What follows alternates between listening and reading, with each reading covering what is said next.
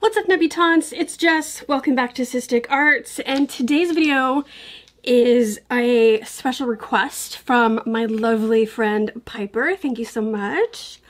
I'm sorry it's taken me a little while to get to it. I've just been doing a lot of the holiday videos. It's actually Christmas Eve as I'm filming this, so that's why everything is still decorated. I'm not totally sure when this video is going to come out, but if you're wondering, like, why is it all decorated for the holidays when I'm not talking about holiday things? That's why. So, Piper wanted to know what kind of stuff you would need if you want to follow along with one of my painting tutorials, or you're just getting started with painting. And so, great question, and so here I'm going to try to answer some of those. So I'm going to talk about just acrylic paint in this video. I personally have always only used acrylic paint. There are pros and cons to it. I'm going to do a separate video about the differences between acrylic and oil, but and then I will do a video just like this one, but regarding oil painting and what you need to get started. So, for acrylic painting, obviously you're going to need some paint, and I've used a lot of different brands, pardon, and you can really do some beautiful work with extremely cheap paints, like these Apple Barrel and Craft Smart paints are both like under $1, unless you get, like, I think the multi-surface ones are a little more expensive, but like they're around $1 or less for a bottle of these, and they work just fine. Are they the best? No, not in my personal opinion, but if you are not sure that this is for you, that would probably be a place where I would start. That's what I started using. And they're also just good for like other types of crafts too. Like, I will be using them all the time on this channel and not just to do paintings. So if you're interested in some other things, they're good to have around. They come in a huge array of colors, and you can get them or different brands, but like similar formulation and consistency at pretty much any craft or paint supply store, and Walmart has them. So you can get started with that. You are also going to need something to paint on, of course, and I actually started by painting rocks. This is one I did just recently. I've been painting for 3 or 4 years now, and I still will occasionally just paint a rock. If I come across a rock that's nice and smooth and maybe it looks like I could do something with it, I'll pick it up and I'll paint with it. We'll be doing a video about how to paint on rocks coming up, but I've basically figured, like, oh, rocks are free, and so I can practice on them and not have to spend money on canvases and things like that. So that's where I started, and it actually gave me a really good feel for the consistency of the paints and how well they covered and things like that. So you could definitely do that. Just whenever you find a nice smooth rock, grab it up. And rock painting is actually very trendy and very popular. It has been for a few years now. Of course, you're going to need something to put your paints on, like a palette of some kind. You can definitely get all different kinds of palettes at any craft or hobby store, but I typically will use just paper plates. They work really great. You can use it and reuse it until it's just absolutely covered in paint. I get a lot of life out of just one regular old paper plate. You can use them for a very long time, and it works just fine. You are going to, if you do decide you don't want to do rocks and you just want to go to canvases, you have a couple different options. Pretty much everybody is familiar with these are called a stretched canvas. It is a sheet of canvas. They usually come already primed. and ready to go, so you don't have to worry about priming them. They are, if you look at the back, they are stretched over and stapled to a frame of wood. They smell really good when you first unwrap them. This one is already unwrapped, so it's kind of lost its smell, but it smells like of pine, and just, I love the smell of unwrapping a fresh canvas. So they come in lots of different sizes, different shapes, different dimensions. Michaels is always having a sale on canvases. It seems like you can't walk in that store and they're not having some kind of deal on canvases. So you could definitely, you know, pick up some small ones, maybe like 5x7 or 8x10, just to kind of get a feel for things and see how you like it. This one just happens to be a 12x12. This is the smallest one I have right now, so it'd just be easy to see for you guys on camera. But there's also another option. These are still in the package. These are called canvas boards, and let's see, there's 5 in this pack, and you can see that they're very thin, and they're basically just glued onto a like sturdy piece of cardboard. They tend to be a lot cheaper than a regular canvas, and so that can save you a little bit of money as well by still letting you get a feel for what it's like to paint on an actual canvas. They're not good for everything, and I will probably do a whole separate video going over the pros and cons of using these. I do still buy these though, just to practice on if I'm like trying to learn a new technique and get a feel for how it's going to work, and that way I'm not like potentially wasting a canvas that cost me more money. So these are definitely good to have around, and are cheaper than your typical canvas. So they're also a good place for people who are just getting started. And of course you're going to need some brushes, and it's kind of hard for me to say, oh, like you should get these brushes, because any artist that paints that you talk to is going to say like, oh, my favorite brand is this, and or my favorite brand is that. Everybody has their brushes that they prefer. Some people prefer natural hair, some people prefer synthetic hair, some people like stiff brushes, some people like soft brushes. It really just kind of depends on personal preference. So what I'm going to do is just show you these brushes. These are my personal favorite, but down below I'm going to put in some links for some variety packs of different brushes that will have different textures, different fibers, different thicknesses. Some are firm, some are soft, and I do feel like if you're just getting started, getting a variety pack is a good way to go, because it's going to help you determine what you really like. But these are my personal favorite. These are handmade modern brushes. This set has 24 brushes in it, and it also has a canvas, like an apron kind of thing with pockets that you can put the brushes in. I will open it and show you guys, but I did want to show you the package. Like, this is all the brushes that you get. Lots of different sizes, different shapes. Just a really wonderful pack of brushes, and this is $20 at Target. That is a very good price, because if you have ever looked at an art supply store of any kind and you go through and you look at brushes, there's like some really expensive brushes, and I'm not, you know, trying to bash on them or anything. And if you prefer using those brushes for whatever reason, by all means, that's up to you. But, you know, some of those brushes can get really up there in price, like $20, $30 I've seen for like a single brush. And if you're just getting started, that's ridiculous. Don't spend that kind of money if you're just getting started with painting. So let me open this really quick and I can show you more in detail, assuming I can open it. There we go. They also have smaller sets at Target as well. They have like, I think they have like a 10-piece set and then like a 5-piece set. So you could get those as well. So if I open up the little canvas pouch that it comes in, this is what it looks like.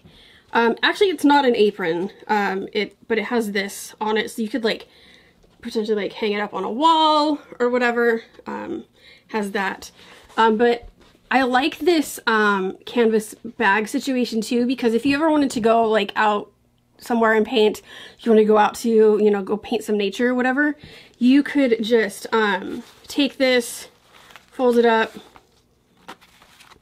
tie it around to keep it closed, and then you have a nice small portable package of brushes that you can take out with you someplace. And these brushes are just so great. I love them. They're very soft hair. Let me take one out here. You can tell they're not like super stiff. It bends very easily. I personally like soft brushes. And these, I can kind of abuse my brushes a little bit, and then they get all frayed and kind of funky.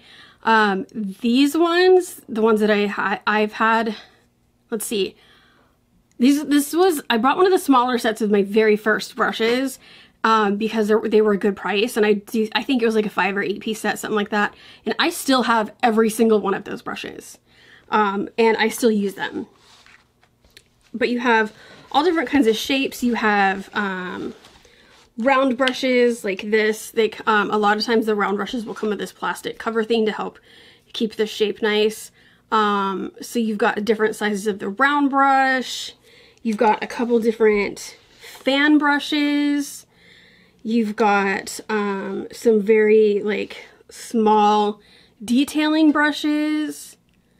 I just think this is a really great set for an amazing price, and with all the different shapes and sizes of brushes, you can really get a feel for what each type of brush does, what kind of paint stroke you're going to get, how it feels, all of that. So this will be linked down below, and I'll also link to like the smaller sets if you want to start with one of those. So like I said, yeah, these are my favorite. Love them to death. But I will also link to some variety packs, so that you can get a feel for some different textures and things if you want to do that. Now I'm gonna kind of, oh, actually before I move on to stuff that it would be nice to have but not necessary, you want something to cover your work surface with. And I have found that puppy potty pads work really great. They are plastic on the bottom, so that, you know, any paint or anything that you dribble on there, it's not going to seep through onto your, whatever your work surface is, your table or whatever. And they're absorbent, so if you like spill a little something on there, it's gonna suck it up. And I also can use just one. I keep using it for a long time. This is a package of 5 puppy pads that I got at the dollar store. This will probably last me a year. Like, so there's no need to like run to the pet store and get like a pack of like 50 puppy pads. Just get the smallest one you can find. Like I said, I got these at the dollar store. If you are worried about your floors potentially spilling something, you can use like a shower curtain or one of those like plastic tablecloths that you can get for like birthday parties and stuff. And I like those because they're nice and big. And you can also get those at the dollar store, and it'll work great. The last thing you're going to definitely need is some kind of container for water for rinsing your brushes. This is just an old jar. You can see it's well loved. I think there was a candle in this once upon a time, but it just had become my paint jar. So like something like this would work, a mason jar, even just like a solo cup is fine. You just need something to put water in for rinsing. Okay, now I'm going to move on to the stuff that's nice to have, but not necessary. First thing is going to be palette knives. These come in lots of different shapes. You can get plastic ones, you can get metal ones. These are nice for mixing paint colors together. And you can actually paint with them too. If you've ever seen a Bob Ross video, he uses a palette knife quite a bit. So these are nice to have, but again, not necessary. These little cheap plastic ones, again, dollar store. Like, the dollar store is really upping their arts and crafts game lately, I've noticed. It's kind of nice. So yeah, nice, not necessary.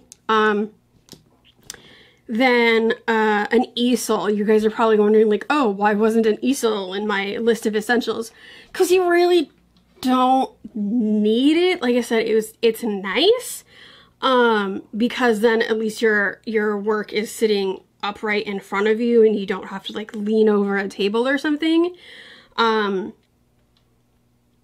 again, not necessarily necessary. I did not have an easel for a long time. And then I finally was like, okay, I'm really getting serious about this. I better get an easel. So I really like mine. It wasn't super expensive and it collapses down to be portable. So that's nice and doesn't take up a lot of space. So I'll put a link down below to my easel and then some other types if you just want to check them out. And I'll probably do a whole separate video just on easels alone and the different kinds and advantages to them and everything. But you could actually get this canvas again. You could actually like have a canvas, and this is what I did for the longest time, and I would like set it on the table and then I would have something kind of behind it to like prop it up so it was a little bit tilted, and so I wasn't having to bend over too far to paint on it. So you could just do that. That's fine. What else? I want to talk a little bit more about paint, just because there's so many different kinds and brands, and how do you know what you're gonna like? Well, if you're just starting out, you don't know what you're gonna like. So a lot of you probably have seen like paint that comes like this in a tube. This is Artist Sloth. This is Michael's brand, and you can get a set of these little tubes. There's different ones ranging from like maybe 10 colors all the way up to like, I don't even know, lots. So I'll have some links for these down below as well. These are quite a bit thicker than the stuff that comes in a bottle, and maybe you would prefer that texture, and that's fine. But you can get a set of these little guys to just try out for not a whole lot of money. And I'll try to find some discount codes wherever I can to show you guys. There's also this brand. It's actually called Cheep. I get this at Craft Warehouse. I don't know if they're a national chain or not, but I will put a link to this down below. They normally sell for $4.99, but I have never been in Craft Warehouse and these were not on sale. So I was able to get it for $1.97. And this is a similar texture to this. It's a little bit thicker. I do like this brand. And so I'll link that down below as well. And if you ever go to like a craft store, art supply store, you're going to see a huge, you know, vast array of different types of even just acrylic paint. And you'll see it labeled like, oh, beginner, intermediate, like professional level, and it can go up to like 15-20 bucks for a tube of paint. And I've never spent that much money on paint. I've always gotten the cheap stuff and been happy with it. I do want to do a video kind of comparing different brands and different like grades of paint just to see what the difference is. But if you're just getting started, don't even worry about any of that. Just get a little something to try it out. So I'm gonna have tons of links for you down below of all of this stuff that I've talked about, and then I hope that that is helpful to people. If you have any further questions about this, leave them down in the comments below, and I will be planning another painting tutorial pretty soon. I'm just going to decide what to paint, and I will have a link below as well to the the first and so far only painting tutorial that I've done. I did a pumpkin for the fall. And yeah, I think that's about it for now. Let me know if you have questions, suggestions, other things that you would like to see. Leave a comment down below, and I will take all of those to heart and do as much as I can. I hope you guys all had a lovely holiday season. Happy New Year, and I have so much planned coming up soon in the next few months. So I really hope you guys subscribe and turn on the notification bell so that you don't miss any of my videos, and I will see you in the next one.